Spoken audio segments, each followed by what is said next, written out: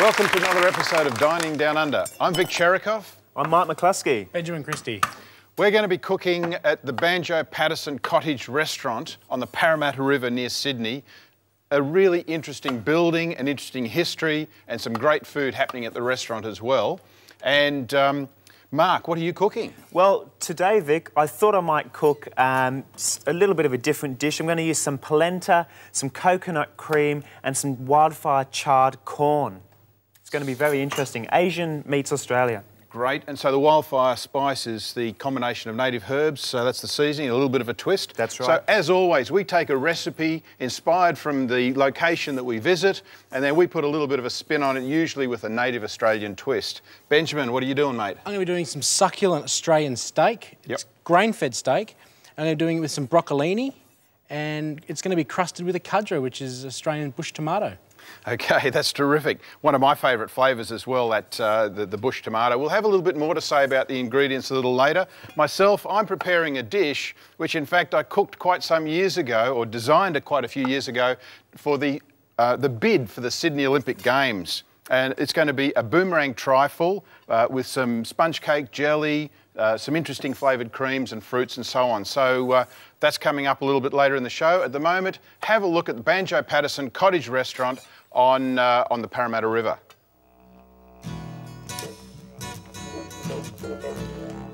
Banjo Patterson, who's best known for writing Waltzing Matilda, lived in this sandstone cottage, which was converted from an oil refinery and now into a fine dining restaurant. You'll find the restaurant at the end of a dead-end street leading down to the Parramatta River, only about 20 minutes from the centre of Sydney. It's a great place for a relaxing weekend lunch or dinner anytime. A slab of Angus steak gets seasoned and oiled, and then tossed onto the char grill. Make your cross-hatch pattern on the server side, and only turn the meat over once when it's done.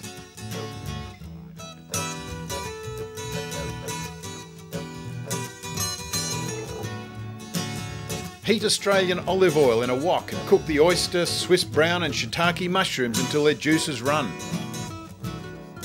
Add macadamia nut pieces for texture and richness.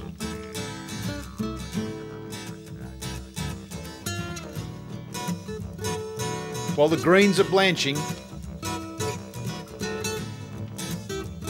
finish the sauce with cold butter, salt and pepper. A splash of red wine or port is okay here too. This is a really simple dish, centred on the flavours of the high quality meat.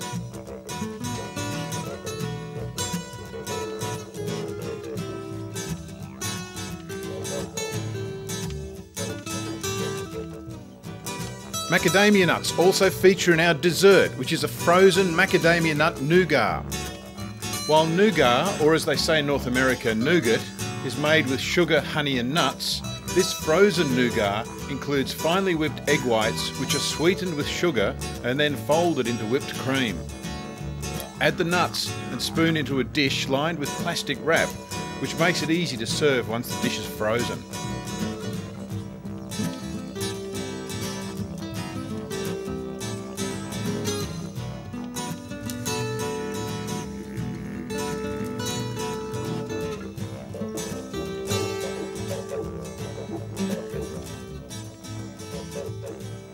served with raspberries and a raspberry syrup.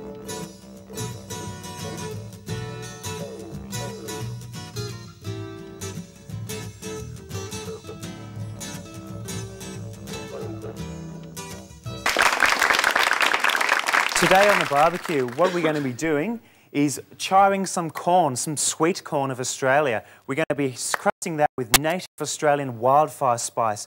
Wildfire has a lot of pungent aromatic flavours. What I'd like to do is run you through the flavours, and we're going to make our own mix up today. We'll start over here. We've got some native pepper leaf. This pepper leaf is native to Australia. It's from the highlands of the high country and Tasmania, so we're going to throw a small portion of that into the bowl.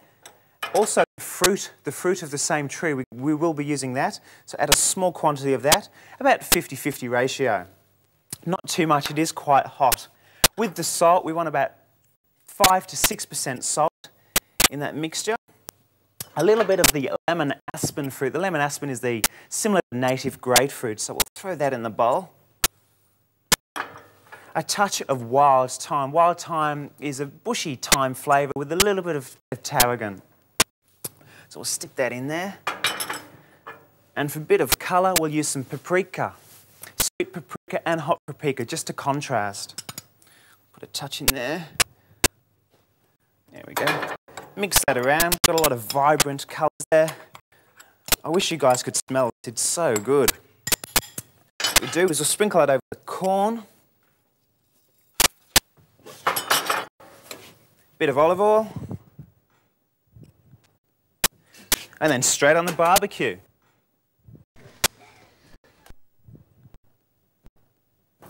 And Benjamin, what are you doing, mate? I'm going to do a Cudgers crusted ribeye steak, and there's Australian steaks marbling, and about 200 or 300 grams there. So what we're going to do is we're going to start off by using some of the bush tomato, the Cudger, putting it on the platter. So Cudger, just to show you, maybe we can get a close-up just there on that, the bush tomato itself. It's sometimes also called a desert raisin. There we go there, just show that. So they look like sultanas or raisins, hence the common name desert raisin occasionally, but a Cudger has the pungent flavour. It's almost concentrated tomato. So what we're going to do is basically put the steak straight down onto the Cudger, pressing it down, turn it over, get a bit more. So we want that caramel flavours and the Tamarillo flavours to come through when we're grilling the steak. There's quite a high sugar in the Cudger as well. All the natural sugars, not really sweet sugars, but just fruit sugars that have that interesting characteristic of being able to give a bit of blackening to the end of the steak as well. It's going to be a bit like the Cajun, I guess. But we don't want to have the pan too hot, otherwise it's going to burn. Yep. And the broccolini, should say a little bit about that too, because it's a vegetable that's now used, it's exclusively bred in Australia, and it's a hybrid of asparagus and broccoli. And you can eat the whole thing, and it's still got all your anti-cancer compounds and really great vegetable to eat regularly. Different, innovative, different, and it's from Australia. And the mushrooms that you're using? The mushrooms are shiitake mushrooms, and we're simply just going to slice those down and saute them in the pan with the broccoli. And the wattle? The wattle seed is for the sauce we're going to be making today. The wattle seed we've spoken about before is a mixture of coffee and hazelnut flavours from the acacia tree. Yep, so what you're just using to enhance the stock when you're ready to go? Just normal beef stock. We're going to make it as a normal sauce, but enhance it with wattle. Great, great. So I'll just also quickly elaborate on a few of the dishes, the dessert, a few of the components of the dessert. The interesting thing is we've got so many fruits these days that are coming off, things like blueberries that are now talking over the sizzle. Blueberries, raspberries, strawberries. They're just standard conventional fruits which these days, the way they're bred, some of them start to lack a little bit of flavour. So we have an Australian herb that by adding to conventional fruits, you'll be able to, just a simple green herb, it's called forest berry herb, and adding that to these conventional fruits actually brings back their flavour. It really intensifies, it enhances the fruitiness. And that will be also complemented through the cream, and fat and fruit obviously is a great combination, and that again makes for a fantastic dessert. I'm using maple and ironwood syrup. So this is a maple syrup base, and you can use maple as a substitute, just straight maple.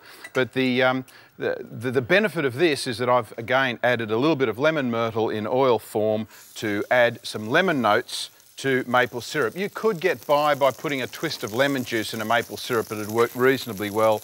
We're using a basic Madeira cake as well, and cutting boomerangs out of it and plating up the dessert fairly promptly from there. So while we carry on with our preparation, our regular feature is the Great South Pacific Railway's Australia's Orient Express trip. So have a look at this. Here's a great dessert in the making. I don't know about you, but I always look to the dessert menu first so that I get a feel for how much I should order and still get through to the business end of the meal.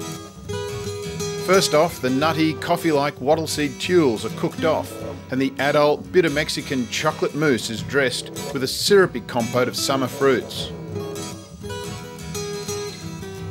This is pure indulgence, but what else are the guests here for?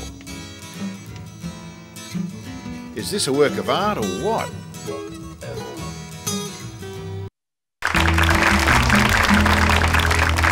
Right, the corn's just about cooked, sizzling away nicely. While that was happening and the boys were working out the front, I've just thrown together a little bit of chicken, lemon myrtle leaves, chilli and ginger. Some of the ginger coming out of Queensland is great. Now with this dish, we've added a little bit of polenta cornmeal to accompany the corn on the barbecue, contrast of flavours as well as a likeness of flavour. We're going to finish this dish with some coconut cream. Just add a little bit of that in there. Such a wonderful flavour, it really is. And we're going to put some bunya nuts in there. While I'm doing that, we'll see what Ben's doing. Well, these steaks are just about medium there. So we'll take them off to rest them, which allows the meats to relax. So when you judge a steak as medium, I mean, do you do the old hand? I do. Okay. Yeah. Can you want to explain that? Sure. Well, the Just meat quickly. is likened to the different doneness of your of the steak. So if you use your, I don't know what you call Palm it, of your hand? the palm, Yeah. and just press on there, and that's Can we similar get a to. close-up of this just to pick it up, and we'll have just a bit of a show. So using the finger closest to the thumb Yep, is rare, yep. and working through all the fingers, medium well, medium well, and well done.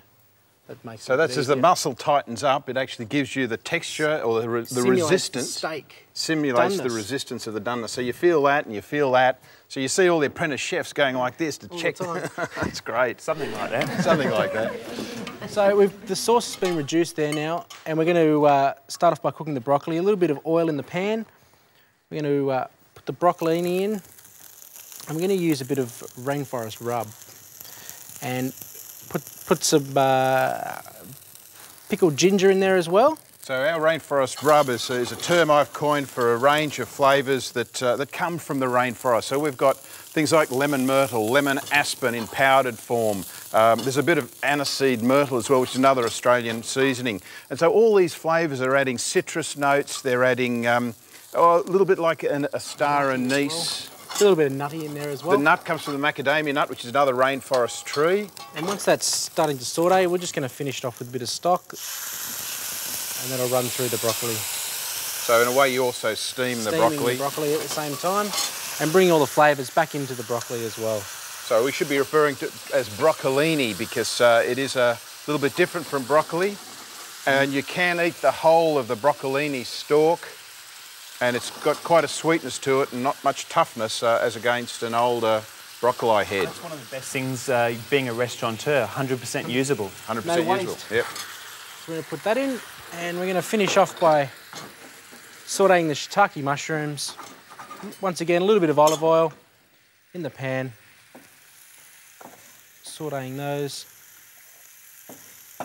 and just a little bit of seasoning of the mushrooms as well. Pretty good, mate. Well, what I'm going to do now is with my dish, finish it off by slicing the corn, taking the caramelised corn off the husk,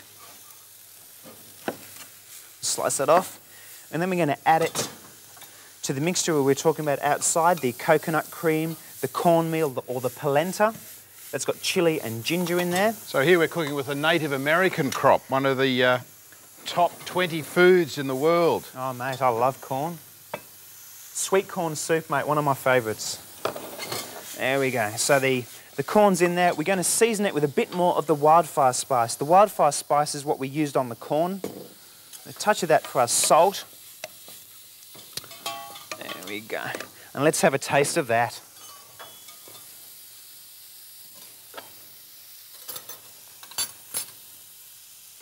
How's it looking? Pretty good. Bring the spoon. Mate, the chilli comes across nicely. We're not going to double dip either, right? Really nice. That is good. That is good. Almost like the American Southwest with a bit of chilli and a bit of corn. What are you up to over there, Vic? Okay, well, we're just working more on this particular dish that, as I said before, was inspired by part of the Sydney Olympic bid. Now, can we get a close-up on that? I can't obviously replicate the Olympic rings, so we've got our Dining Downunder rings, or signatures. To cut a boomerang from the Madeira cake... One question, Vic, is it going to come back?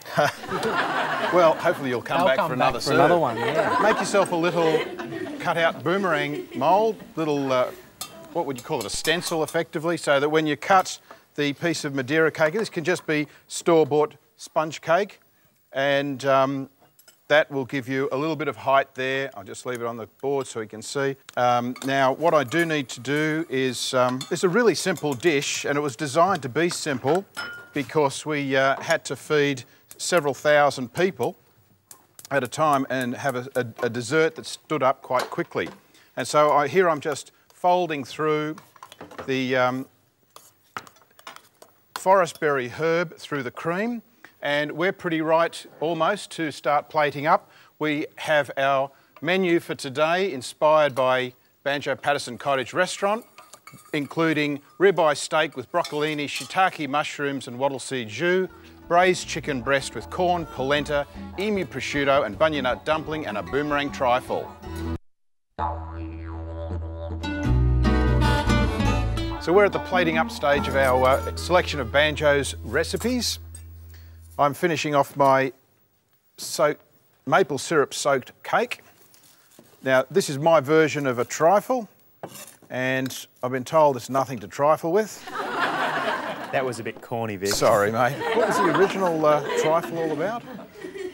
Sorry, you were mate. saying before? Oh, that's right. The original trifle, it comes from England, and it's laid with 5 different flavours, one being stewed fruits, the other being blancmange, jelly, cream, and then basically the sponge is soaked with some sort of liqueur. So it's actually a little different from what Australians typically regard as trifle, which is a 3-piece sponge cake, jelly and cream mixture. That's correct, yes. And your interpretation takes it a step further as well, mate. With a few native flavours to boot. For sure. So just moving it right along. Benjamin, how are you doing with this? No, I'm just putting the mushrooms on now. Shiitake mushrooms. And just a little bit of the wattle seed jus. Those mushrooms smell great. You can catch them from over there? I'm missing them, mate. Well, you would, Vic. You like the dried variety, don't you? Now. Fragrance of the wattle seed coming through. Oh yeah, the nutty, the hazelnut characteristics, that's really good. Well, I've lived up to my colour and a few textures, a few aromatics and some pungence. The dessert's done. Oh. Well, how about I just put mine in the bowl as well then? Benjamin, that's done. So we've even actually got a bit of crunch and a bit of texture from the akudra on the steak, which is interesting too. And the broccolini too. Yeah, I always like to finish a dish and then analyse it as for its texture, its aromatics, its pungence, sweetness, sourness, salt and sugar. That's the balanced, perfect dish. Can you smell the aromatics of the lemon myrtle leaf there, Vic? And I can see you putting on the saltiness of the prosciutto. To balance it again. Let's go, fellas. Let's eat. We have a guest for dinner. Good evening. Good evening. So Michelle's joined us. Oh, lovely. Oh, it looks lovely. Have a bowl of soup. Thank What I'll you. do is you can work on Oh, that looks beautiful. Great. our dessert at the end. Just recapping today's dishes. Mark's braised chicken broth gets its main flavour from the seasoning blend I call Wildfire Spice, which the guys say tastes a bit like pizza. You could use an all-purpose seasoning for chicken or a mix of peppercorns and maybe some Mediterranean herbs instead. The akudra crust on the ribeye steak that Benjamin prepared is a bit hard to substitute. It's got such a fruity zing, you're probably best off using a spicy tomato and raisin sauce, for example, and changing the recipe to suit. The wattle seed and the jus could be mocked up with a bit of coffee and maybe some walnut oil. We Aussies have grown up with our various versions of trifle, and this shows how a little imagination can enhance an everyday dish. Lovely. Vic, did you organise my cigar and port? And your slippers as well. You look comfortable anyway. Oh, I need to relax, mate. It's been a hard day. Michelle, have a taste. Let me see what you Yeah. think. Looks just beautiful. Mmm, lovely. Well, she's making the right noises. That's what we want. That's interesting. We started at Banjo's. In fact, your old haunt. It is, yes. I used to work there many moons ago, Vic. That's where we met quite some time ago. Yonks ago, that's the word. So all of these recipes are on the website, so have a look at that. I think we've turned international cuisine upside down once again. So, until next time, Cheers. bon appetit.